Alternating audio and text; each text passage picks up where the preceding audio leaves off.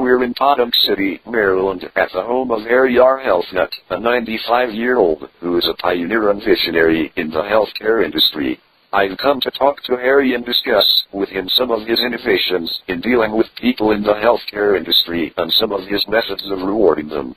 On the way to his front porch, I couldn't help noticing a large sign in his backyard with the words, "Reasonable and Customary." As the morning went on, he later explained the reason for the big sign. As he led me into his living room and we took a seat, I noticed Harry teetering a little but in very good shape for his age. "Well, Harry, I understand you're a veteran." "That's right, Rex. Got into every war I could, love to fight. If there's any killing to be done, I want to be the one doing it. Couldn't ever get enough of it." "Sounds exciting, Harry. So, how many people did you kill in all the wars you were in?" "Well, none, actually. It was kind of boring. I was a typist the whole time." "Cool, well, typing was a needed skill, I'm sure.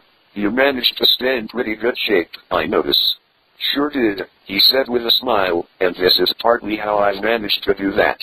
He reached into a cooler beside his chair and handed me a cold can of beer. I popped the top on the can of beer and took a sip. Ah, that hits the spot. Nothing like a cold beer on a warm day. "So, Harry, what do you think of this Affordable Care Act?" He looked at me with a twisted grin and shook his head. "You have to be kidding me." "Sure, it looks good, cool idea. Obama is an okay guy and trying to do the right thing, but you know, Rex, there are too many crooks in the system. Trust not, want not." I took another sip of the beer. How do you mean?" He chuckled a little. "Okay, so you see the doctor or go to a hospital with your new Affordable Care Insurance, and you think everything is hunky-freaking-dory, right?" I nodded. "Then lo and behold, you get bills from the hospital and doctor after your insurance has paid and find out that bloodsuckers want more money. That's how it really works. But hell, you don't even need to see a doctor or hospital. I have a lot of bills here they send me without me even seeing them, the useless pricks." "Well, Harry, some of them must be okay, they can't all be bad." He looked at me over the top of his glasses and nodded. "You're right, there are some good ones, but you have to keep them so scared they would never dream of trying to be crooked like the other slimy bastards. You know, Harry, that beer is going right through me. Can I use your bathroom?" "Of course. First door on your right. In fact, at the risk of making us look like a couple girls, I think I'll just go with you. I have had a few beers myself." With this, I wasn't real sure I wanted to use the bathroom, but hesitantly followed him down the hall. When we took the right turn that he'd mentioned, I was quite surprised to see an open door that led to his backyard. Outside the door I could see the big sign that said "Reasonable and Customary." And there was a huge, very deep hole in the ground, about 10 feet wide and 20 feet long, and a bulldozer at one end of the hole. Harry looked at me as we stepped outside the door. "I'm not real big on indoor plumbing, as you can see." "Go ahead, Rex, make yourself comfortable, let her rip, take a good whiz. In fact, take a dump if you feel the need." I felt a little startled and took half a step back. "Well, actually, I can hold it. I'm good for a while. But thanks." I took another look at the big sign on the other side of the hole, then heard some noise coming from the hole. I took a couple steps closer to the hole and looked. "Hey, Harry, there's somebody down there, and they seem to be complaining about something." I leaned over a bit and took a better look. There were a dozen or so people at the bottom of the hole. It looked like there was money all over the bottom of the hole, and a bucket of chicken down there too. So, how did they get down there, and what are they complaining about? Harry shrugged.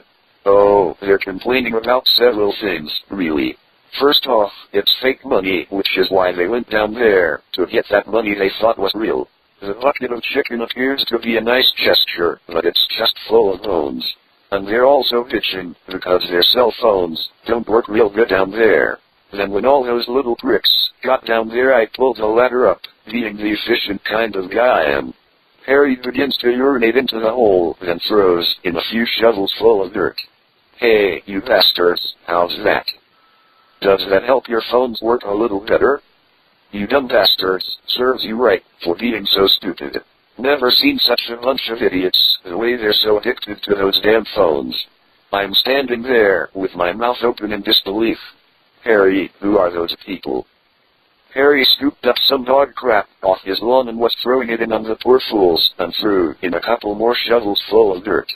Well, they're not people anymore, pretty much never were people. These are some of the bad ones, some of the baddies I set a trap for, and they took the bait. They're nobodies, really, just some stupid asses that used to be doctors at the hospital, some drug company executives and insurance people, just really dumb bastards that try to screw people. They're disgusting little pricks, who don't know what reasonable and customary means, but they're learning now, aren't you? How you doing down there, you stinking crooked sons of bitches, you useless cocksuckers and whores? I stood there frozen, with my mouth open, not knowing what to say or do, seeing how Harry was enjoying it all so much. He teetered for a bit, took a step back and looked at me.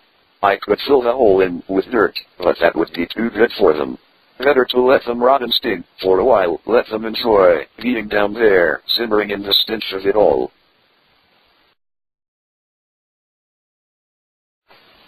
Today we're in Podunk City, Maryland, for the second time, at the home of Harry R. Healthnut, a 95-year-old, who has been a pioneer and visionary in the healthcare industry. Click here to learn about our first visit and interview with Harry. Our mission during this second visit is to determine if it's true that Harry has really died. As I come up the rickety steps to his house, I have his obituary in my hand and stop when seeing a coffin on the porch with old Harry lying in it and a lovely tulip in his dead hand. To the side of the coffin was a large box with a big pile of cell phones in it and a sign saying, "Leave your cell phone here, no cell phones allowed." To the side of the porch there was a large sign with an arrow pointing to the backyard that reads, "The money is back here." I almost jumped out of my skin and nearly had a heart attack when I turned and saw a live version of Harry, standing just inside the slightly open door, looking at me with wide eyes and holding a finger to his lips. As the screen door slowly opened, he motioned me in and told me to be quiet. I nearly freaked out when looking at Harry, then back at the coffin on the porch, as he and I proceeded into his living room. "Harry, what's going on here? Who is that in the coffin on the porch?" He made a face at me with a frown as we took a seat in the living room. "It's a dummy, you numbskull. What do you think it is?" "You thought it was me, didn't you, you damn fool? Pretty convincing, eh?" "I'll say convincing. You got me on that one. Where did you get a dummy like that?" "It looks exactly like you, can't tell the difference." "Made it myself, Rex. I took wood shop a long time ago, and did pretty damn good at it, as you can see when you look at that dummy. You'll never see anything that good in a Macy's department store window. The tulip is real. Picked it from my garden. You notice nobody else sent me any flowers. Those useless pricks. Yeah, that's a shame, but nice tulip. Okay, Harry, so what gives? I have your obituary right here. Says you died a few days ago, yet here you sit right in front of me with a perfect look-alike dummy in that box out there. It would strongly appear to almost anyone that you have faked your death. What's going on?" Harry looks at me with a grin. "That's exactly what I did. But you're the only one who knows, and let's keep it that way. As far as everyone else is concerned, that's me in that box out there. I wanted to see what kind of lice and vermin would crawl out of the woodwork to try to get my stuff if people thought I was dead. And there's only one way to find that out. So I'm feeling a little dizzy and have to take a deep breath or two." "So, what happened?" "Well, they fell for it, quite literally, like a bunch of lousebound bastards they are. You remember my toilet from the last time you were here? Oh, right, your 10 by 20 foot and 15 foot deep hole in your backyard, because you're not much into indoor plumbing, right?" "Right. When they see the dummy in the coffin and the sign at the side of the house, pointing to the money, they run right back there to see what they can steal, and they fall right into that big hole." I cringed. "Sad to be the one to say it, Harry, but it looks like you have proved your theory about human nature. So, many if not all of your friends and family are in that big hole back there, wallowing in a bunch of muck and whatnot. But I really don't want to dwell on that ugly image. So what's with a box of cell phones on the porch?" "Good question, Rex. You know I hate those things. They should be banned from God's green earth, terrible and monstrous damn things." I squinted at him and scratched my head. "But everybody has one these days." I was glad I had thought ahead and turned my phone off before coming up to the house. God gave people 10 fingers to type with, and those idiots use 1 or 2 thumbs to type with, really gets on my nerves. It's like somebody with 2 perfectly good legs, bouncing around on their head like a pogo stick or something. Pisses me off, and I'll be damned if I'm going to look into that hole out there and see people waiting around in their own squalor. Okay, a lot of it my own, and typing with their damn thumbs. It's not going to happen on my watch.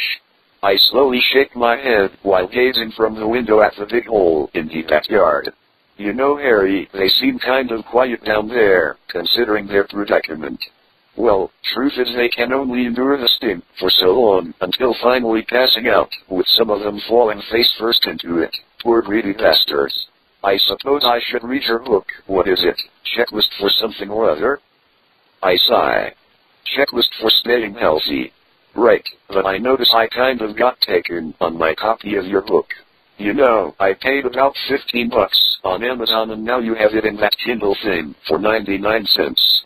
He gazed at me suspiciously from the corner of his eyes. I shrugged and looked out the window.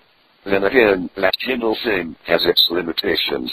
Let's say you're out in the woods, need some toilet paper, and all you have is your Kindle thing. Kind of difficult to tear some pages out of it, right, Rex? I nod, with my eyes closed.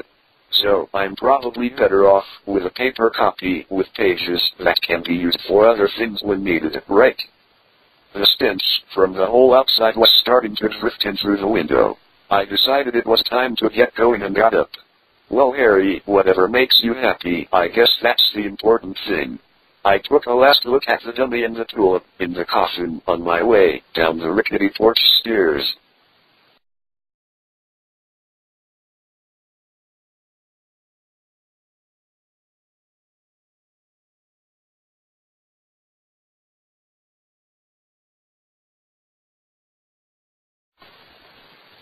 Today we're in Podunk City, Maryland, for the 3rd time, at the home of Harry R. Healthnut, a 95-year-old who has been a pioneer and visionary in the healthcare industry. Click here to see our first interview with Harry, and here to see the second interview. I'm careful on the way up the rickety steps to his porch that seemed to be in a state of disrepair, with the board flopping around when I stepped on it. At the top of the steps, Harry meets me with a firm handshake and a steady gaze out onto the neighborhood. Glad you could make it, Rex. Good to see you. He motions to some chairs on his porch and we take a seat. We may as well sit out here, nice a day as it is, if that's okay with you. I nodded and sat down. Sure, this is good. Sorry about those stairs. Meant to fix them but been busy lately. We can thank the Lord down the street for that. A while back he decided to come over here, and those steps are about as far as he got when some of them gave out. So he gave up and never came back. Some of his friends were wandering around in the dark, went into my backyard and fell into the toilet. You know, the 10 by 20 foot hole I've got back there. Had to use a crane to pull the fat bastards out of there. Well, yes, Harry, I do remember your outdoor plumbing situation. How is it back there today? Anybody in the toilet? He shrugged. No, quiet day today. Nobody has managed to fall into the hole, not yet anyway, but the day is young.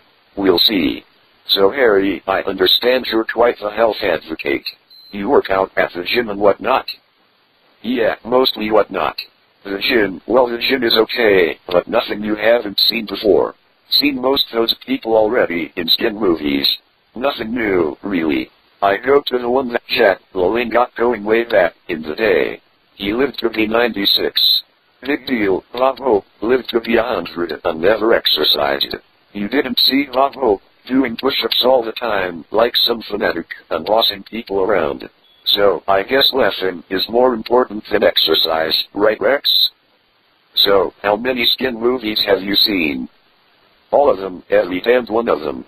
You need to know what people are doing when they think you are not looking. Wow, that's a lot of movies. I know you're really out there. How's your love life?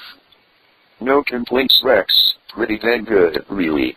Of course I'm no Hefner, not doing quite that good. He's just a kid, compared to me. He's 88 and married to a 28-year-old. Only 60-year age difference. Well, I guess that's not so bad. I got my problems, Rex, but tell me something. How the hell does a guy explain to his wife's parents how it happens that he is so much older than the grandparents? I don't touch anything younger than 30. And like I told you before, I work out, take care of myself and stay in pretty damn good shape, actually. I was doing Jenny Craig almost every day, in fact, for a while, that is until her family started complaining. And I said, what the hell, do you care, she's in a coma. Oh well, sometimes you just have to move on. But the girls at the gym, well, they keep me happy. Harry's head lifted and he gazed into the distance. The fat neighbor was waddling down the street, toward Harry's house. Harry shook his head. No you don't. Turn back right now, Lord S. I'll call the fire department. They'll be here with a fire hose before you even get here. I looked at Harry and down at the broken porch steps. He's coming over here? He's got a lot of nerve. Well, he thought he was. Hey, Lord S., the fat farm is the other way. Make a left on Temple Street and stop at the TV station. They got a program you can be on and make some money. Lord S's on parade kind of program or something like that. You'll fit right into it. They call it Fat Festival or something. I looked at Harry and down the street at the fat guy. Fat Festival? Really? That sounds interesting. Harry nodded. Yeah, some TV program. They get paid a few bucks to beat each other with hoses or some kind of weird nonsense like that. Has nothing to do with weight loss, of course. We all know the weight loss is mostly diet, and so does the TV network, but the stupid fat fools don't know that. They think they will lose weight by beating each other with hoses. The dumbasses are so stupid.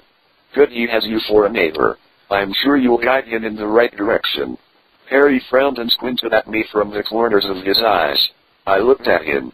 You're quite a pioneer and visionary in the fitness stuff, from what I understand. Hell yeah, been there, done that, Rex. You remember that Neil Gibbons guy, don't you, from back in the 70s? In fact, I think you mentioned him in your book, Checklist for something or other. I nodded. Yeah, Checklist for staying healthy. That's the one. Harry scratched his head. Hell yeah, I taught old Neil everything he knew. No man is an island. He could have been somebody with everything I taught him. He was doing good for a while, then like a dumbass he went off by himself into the woods and started doing all kinds of stupid things, like eating tree bark and stuff. Between you and I, well, I think he had some mental issues. The silly little prick thought he was a beaver or something, and died like a fool, freezing his ass off in the wilderness. I stood up for a minute, yawned and stretched my legs. Well, nothing's perfect, I guess. We all have to go sometime. His cell phone rings. I don't have to take this, but I'm in a good mood. Yes, this is Harry. No, stupid, I wasn't born in 95. I am 95 years old. He turned the phone off. Numbskulls. Harry, I thought you didn't like cell phones. No, I think they're great. I just don't want everybody else to have them. I use the internet too, but does that mean everybody should be on there, messing everything up for the really cool people like us? Hell no. The cell phones and the internet should be reserved for the vanguard elite, people like you and me, people who know how to type with all 10 fingers, and not just their thumbs. Harry picked up his phone and was making a call. The fat guy was thundering down the street toward us. The sound of a siren was in the distance and quickly came closer. As the fat guy got a few yards from the house, a fire truck stopped in front of the house with a burst of water from the fire hose, drenching the fat one. The fat guy was rolling in the street like a helpless baby whale, flipping and flopping like a giant fat fish out of water. Harry closed his eyes, slowly shaking his head. Look at that retarded fool, flopping around like that. Some people never learn. So why was he coming over here? I scratched my head. He shrugged and made a face. Probably my own fault. I was getting bored and wanted some entertainment. So I put a sign up a few days ago that said, "Free buffet," with an arrow pointing to the backyard. They came trotting over here like a bunch of baby elephants, right into the backyard, where they mistakenly thought there was a bunch of food, and fell into my giant toilet, the dumbasses. But that one didn't seem to be able to read. He sees all his fat friends coming, makes a wrong turn, starts up the steps and made a mess. Good thing he didn't make it into the house. He would have fallen right through the floor. Like a fat zombie, he probably still has some weird idea that there is some food back there and thought he would give it a second try.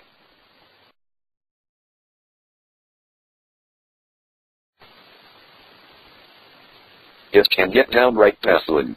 You think you know somebody, you get used to seeing them every day, and one day they're just gone.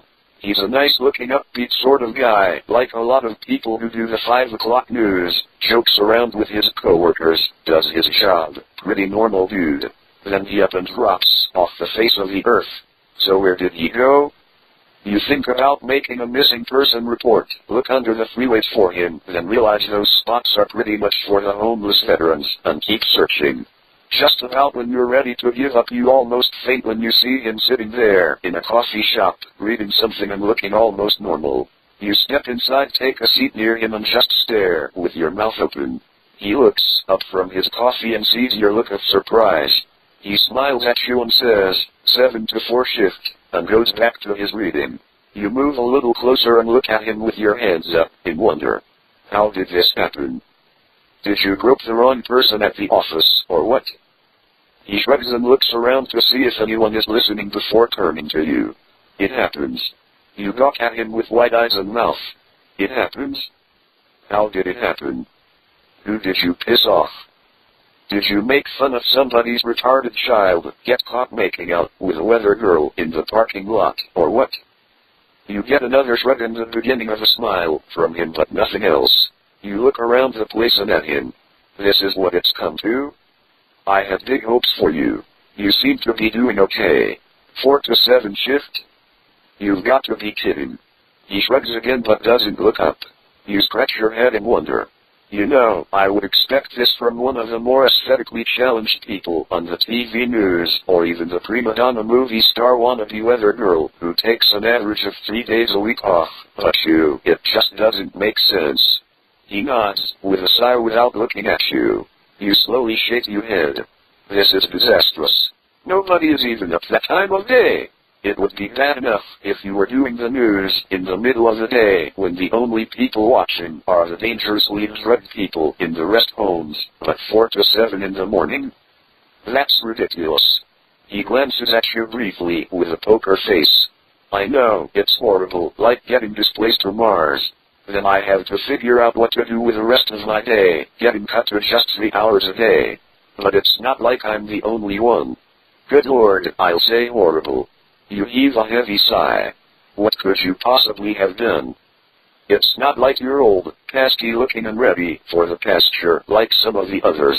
And I can envision a little or even a lot of pretty much innocent crap ass going on around that place, with you probably being one of the main perpetrators, but 4 to 7 in the morning? Are you kidding me? He quietly shakes his head. You squirm a little. You know, that's the time of day when vampires are just about done drinking blood for the night, burping a lot, and about ready to hit the sack before the sun comes up. The criminals are just ending their nights, filled with all sorts of despicable crime, and about ready to collapse into some sort of drugged-out coma.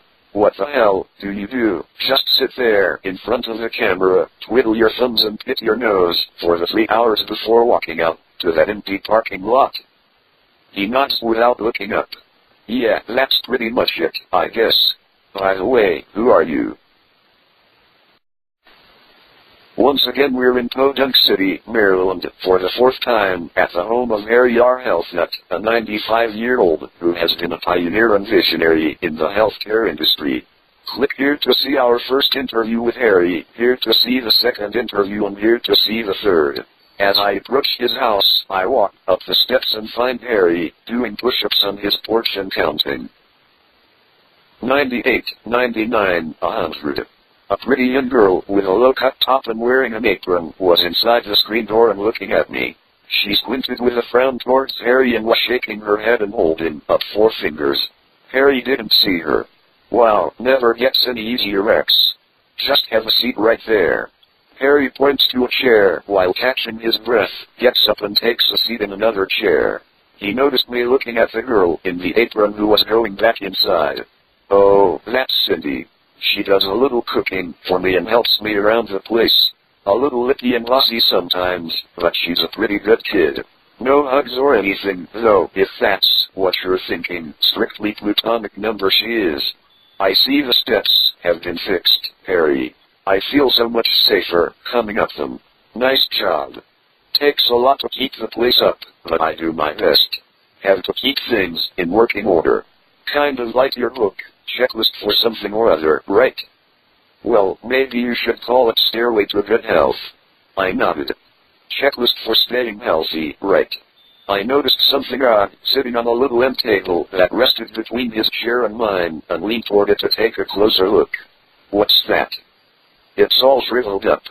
Oh, yeah, well, there was some buzz around town about the world's oldest apple or something. People were talking about it, and I said, hey, I think I may just have that. So they all come over to see it. Must be 50 years old. I looked at it again. Wow, it is an apple, but you would hardly guess that. Pretty ancient. Right. So all these people are standing around, you know, typing with their thumbs and looking at the apple, and some kid says, where's the mouse? Kids are so dumb these days. What the hell does an apple have to do with a mouse? Mice don't eat apples, at least one that's that old. Good God, not even vaguely related. I shook my head. Yeah, people can be strange sometimes. There was some noise and ruckus, coming from what sounded like the backyard, like somebody screaming. Harry glanced at me from the corner of his eyes, and pointed to the side of the house. You were so preoccupied with the steps, that you missed that. He was pointing to a big sign at the side of the house that said, 60% off on recreational prosthetics. I stepped off the porch for a minute and took a closer look. You know, I have a hunch this has something to do with your outdoor plumbing. Sure does. When they see the sign they get all excited, run through the gate, hit that greased walkway back there, and slide right down into the latrine.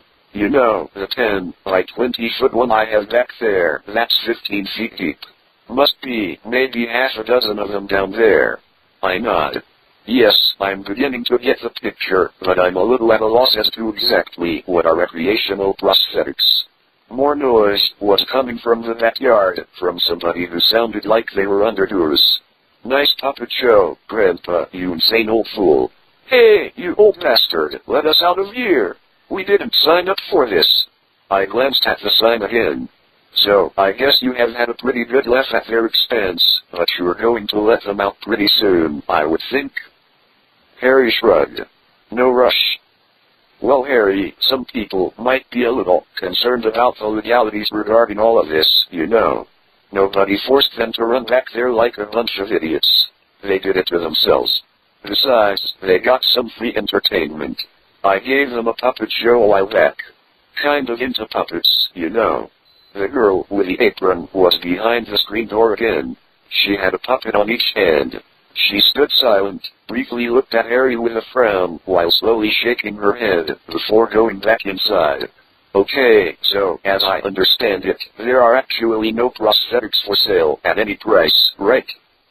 Just a giant toilet, or rather a big nasty and stinky hole, for them to fall into when they go back there with a lot of excitement, and expecting to get some new parts. Yeah, that's pretty much it, Rex. It's, well, let's just say, it's the law of retribution catching up with them, in a way. They're losers, and that's why they are down there. They're down there, helpless and hopeless, typing like crazy, with just their thumbs, as idiots do, wishing and hoping one of them had a cell phone that was waterproof. You have to let them out, Harry. You'll get in trouble. It's for their own good, Rex.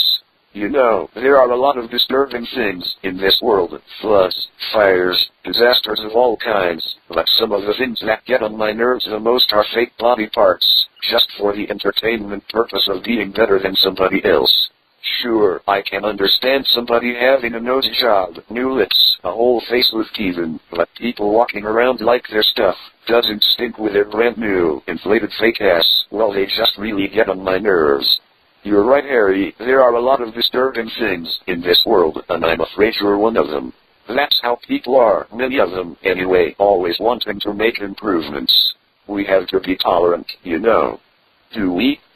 It teaches them character, discipline and humility. It'll help them think more positive and appreciate what they have. You know, some people in this world don't even have toilets.